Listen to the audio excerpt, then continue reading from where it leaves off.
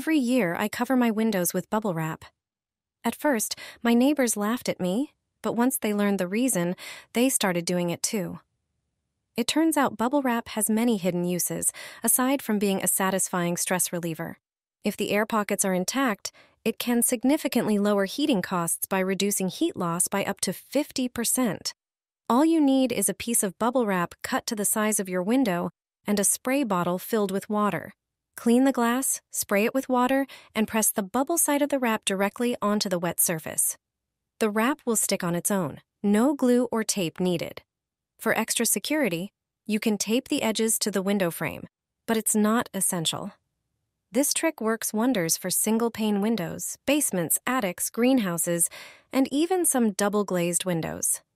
It's a simple, reusable solution that doesn't lose its insulating properties. You can remove the wrap anytime and reapply it, for example, on especially cold nights.